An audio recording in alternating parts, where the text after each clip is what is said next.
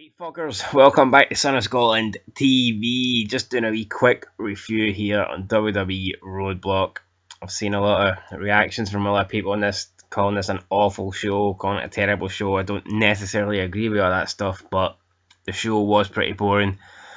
It was a boring. I planned on doing a review, then I watched it, and I couldn't be bothered doing it. But it's not the worst pay-per-view slash event I've seen, and it was probably a lot better than Fastlane if I'm being honest. So we kick off the show with the New Day, and they're set to defend their titles against League of Nations.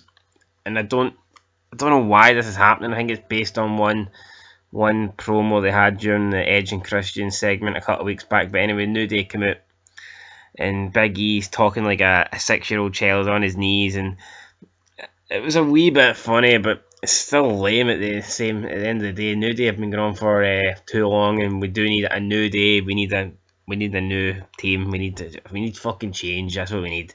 The New Day, they need to lose the belts. The champion should be the Wyatts, but that's another story. But anyway, League of Nations come out, and you get Sheamus and Wade Barrett. They're coming out from their entrance, and they do this really generic like taunt. It's like I don't know, like celebration or like showing off thing where they both stand together and they raise their hands up like 3 times each, and it's just so fucking lame. Like they couldn't have done. It's like a taunt. It's like the generic taunt you would get in the WWE games, and they're doing that, and it's like, it makes no sense. The New Day have just like cut a promo on them, embarrassing them. They should be coming out pissed off, not with a smile on their face and raising their hands in the air like fucking dafties, you know. That made zero sense. The match, not worth talking about really. It was a poor match. Kofi Kingston botched, nearly broke his neck. He didn't. New Day won. Let's move on. Up next we had a promo from Jericho. It was a decent promo, and they should have left it at that. But then they had Jack Swagger come out and challenge Jericho to a match, and this match was sloppy. It was decent, but when there's just sloppy and minor botches and stuff like that, it does take away from the actual match itself. So it was a decent match, but that's all it was. But people are going to remember just this match not looking, just the mistakes in this match. That's what you're going to remember. You're not going to remember a great match between Jericho and Swagger. Not a chance. Then we had NXT Tag Team Championship match between Enzo Amore and Big Colin Cassidy, big 7-footer. Not quite sure he's 7 foot, but he is pretty tall. I know WWE always lie about their heights, but this is a big fucker. And they were taking on 2 boring guys, and this was probably a match of the night. Lots of good stuff. The tag champs, I think, was it the Revival? I think their name's called. Do have a very, very cool finisher.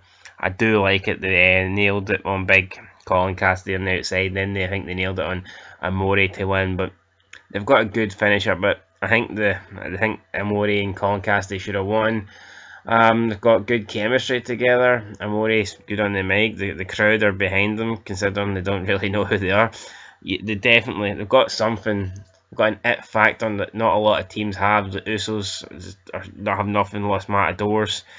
I mean, there's only a couple of decent teams on the main roster at the moment, so I think these guys should be called up. Maybe that's why they didn't win the belts. Maybe WWE plan on using them on the main roster in the future. Hopefully they do. But yeah, this was probably a match tonight. And then we had Natalya taking on Charlotte. People saying this was a great match. Charlotte's boring as fuck, and Natalya's a better wrestler, better talker, and even Natalya's not even that great. So it is what it is. I'm sick of Charlotte. Hopefully she loses the belt. I can't stand it. She looks like a man. Just very manly face, manly body. The way she moves, just... I know it's not about looks and shit like that, but... fuck it. Why is this slimmer version of China holding the women's title? Fucking probably transgender Flair. Fuck, I don't know. Ric Flair, he's old and it's embarrassing. He's still the best, like one of the best. You can see when he's like walking. Oh, and what I want to mention is the horrible selling in this match. Yeah, they've got like sharpshooters on, they've got figure 4s on, and these are very painful manoeuvres, and they're not even selling it. It doesn't even look as if it hurts. And I think Charlotte had the figure 4 on Natalya, and she's just going, no, I'm not gonna tap, no. And it's ridiculous, man. Back in the day, you remember Ric Flair, like when he was in his feud with Triple H, he'd lock in the figure 4, and Triple H would, the pain would just be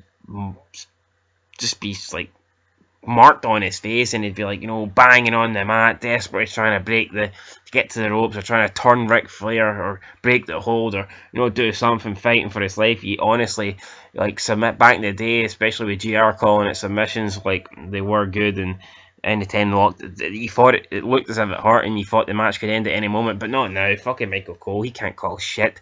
You lock a submission on, it's bored as fuck, and the people don't even look in pain, and they always get to the ropes and break it. It's shit. It really is ridiculous. That pissed me off in this match. Fucking hell, if these women can't, if they can't execute a good fucking submission, then just don't do it. I mean, it's sad to see these submission moves that, like, you know, won world titles for people like Bret Hart, Ric Flair, Sting, and now they've just been reduced to shitty, fake-looking manoeuvres by these untalented cunts. That's my mini rant on that over. But anyway, the only thing good about Charlotte is her dad's Ric Flair. That's the only fucking thing good. Hopefully she loses the belt. I'd like to see Becky Lynch win the belt at Mania. But anyway, moving on. The match between Brock Lesnar and Luke Harper.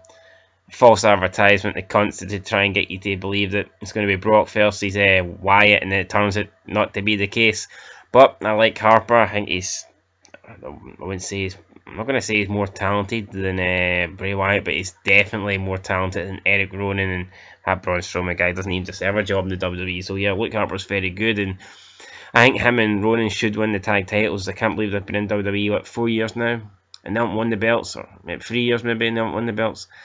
It's stupid. Anyway, they changed this to a tag handicap match, and it wasn't. It was Harper one-on-one with Brock, and a lot of people are saying this was shit. It was just suplexes in an F5, and this is the worst match Brock Lesnar's had since his return.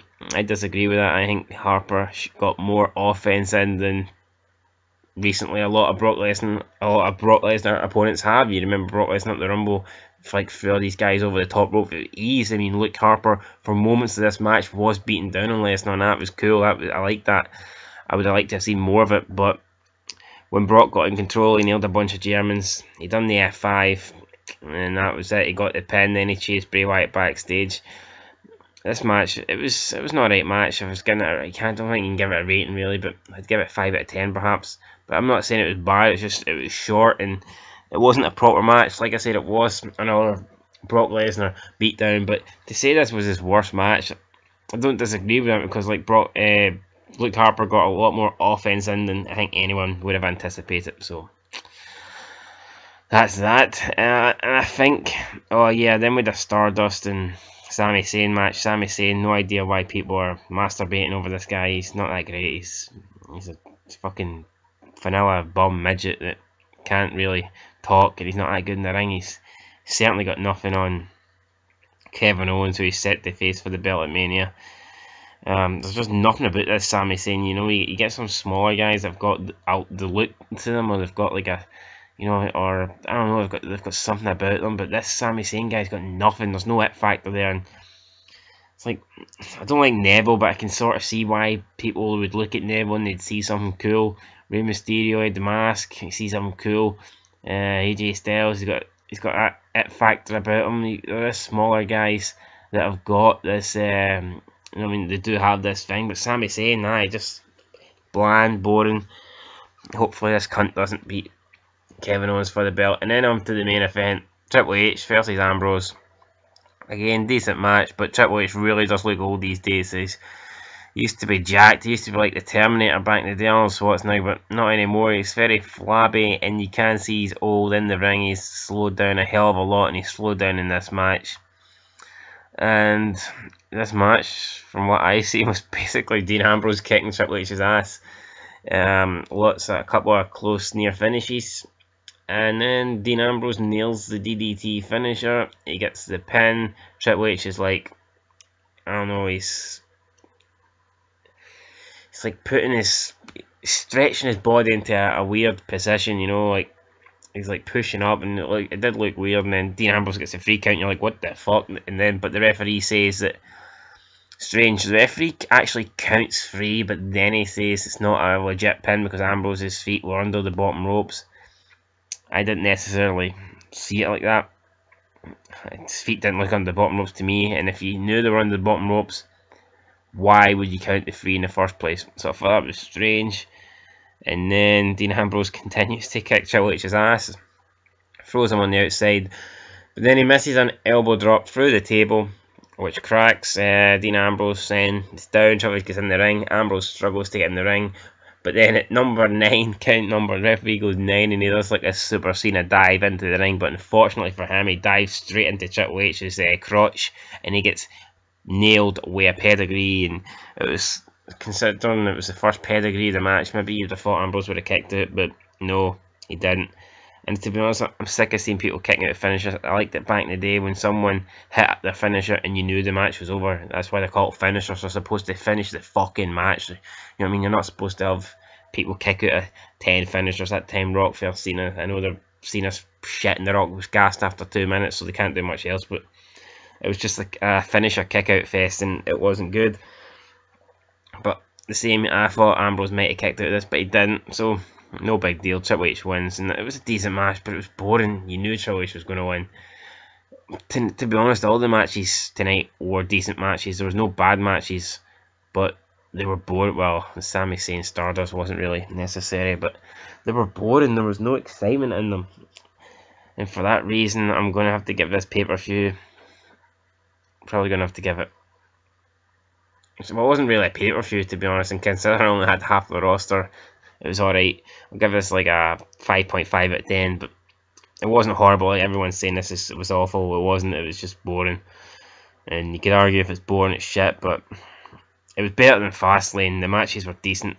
Fastlane was fucking dog shit, and at least there was no Roman Reigns on this pay-per-view, so that's another good thing about it.